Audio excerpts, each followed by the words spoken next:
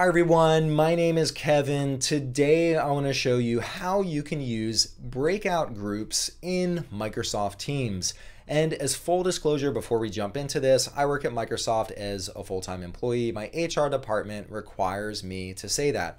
First off, what are breakout groups? Well, imagine that you're in a school setting, maybe I'm a teacher and I have a class of a bunch of students and we're going through a lecture, and then perhaps partway through the lecture, I want my students to break out into smaller groups where they could carry on a group discussion, or maybe they work on a project, and then they could rejoin the bigger group at the end. Or maybe you work in a workplace and you want to have a brainstorming session and you want people to break up into smaller teams or groups.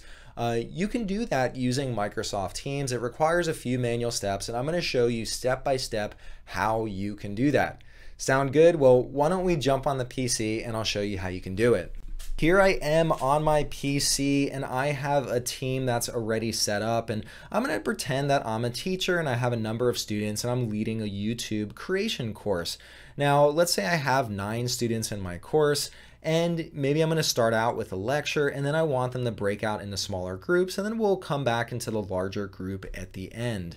So how do you set up breakout groups? Well, the easiest way to do that in Microsoft Teams is to set up individual channels as breakout groups. And so let me show you what I mean by that. So here I am in my YouTube creation course team, and what I'm going to do is click on the more options ellipses, or the ... here, and what I'm going to click on is add channel. Now what I'm going to do is I'm simply going to call this my first breakout group, and I'm going to go ahead and add this. And so this will add another channel under my team, and I could go ahead and let me do this 2 more times and add a few more breakout groups. Now I've created my 3 breakout groups. I have first, second, and third. And the way this works is when you click into a channel, what you can do is there's a Meet Now icon down here. So if I click on that, that will join this breakout group or this channel that I have. So I'm just going to go ahead and click on Meet Now. There I am on the camera. Hi, everyone.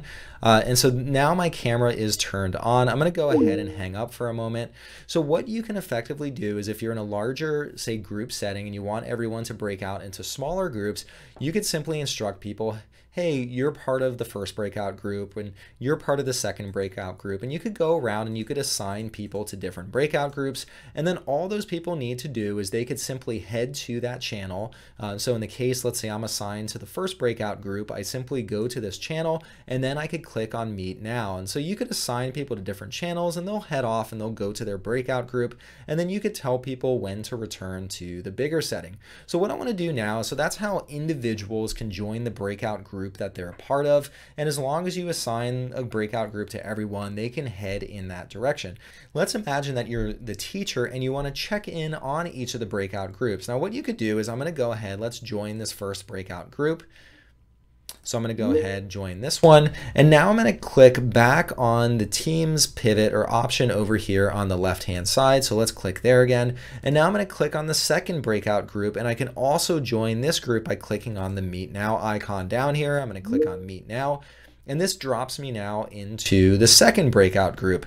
Now I'm going to click on Teams over here one more time. And what I want to do now is I'm going to join the third breakout group. So I'm going to go ahead, let's click on this Meet Now icon, and this will drop me now in the third breakout group. Now one of the neat things that I can do, if I hover over, I see all my controls, I could very quickly jump back and forth between all of my different breakout rooms. So currently I'm in the third breakout room, but let's say that the second breakout room needs my help. I could click on resume and that'll send me right into the second breakout room. And let's say I want to jump into the first, I simply click on resume and that'll now kick me off to the first breakout room. So let's say that the group sessions are wrapping up. I can instruct everyone to return to the main session by jumping in between all these different rooms.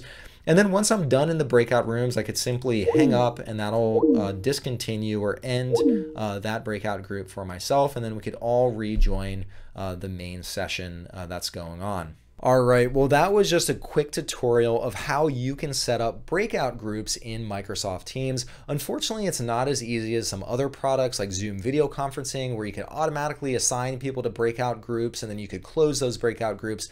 But I'm sure that now that Zoom has it and some other products are adding it, Teams will likely add functionality like that in the future as well, especially as the competition does it. However, in the meantime, until functionality like that exists in Microsoft Teams, you can use this as a way to create breakout groups, and it actually works fairly well, and Teams supports it very easily. Anyway, if you were able to successfully set up breakout groups in Microsoft Teams, please give this video a thumbs up. If you want to see more videos like this in the future, and if you want to get a notification anytime new videos like this come out, hit that subscribe button. That way you'll get a notification. And lastly, if you want to see any other videos, or if you have any other ideas or questions that you want to see me cover in the future, leave a comment down below. I read them all and I'll add it to my list of videos to create. All right, well, that's all I had for you today. I hope to see you next time. Bye.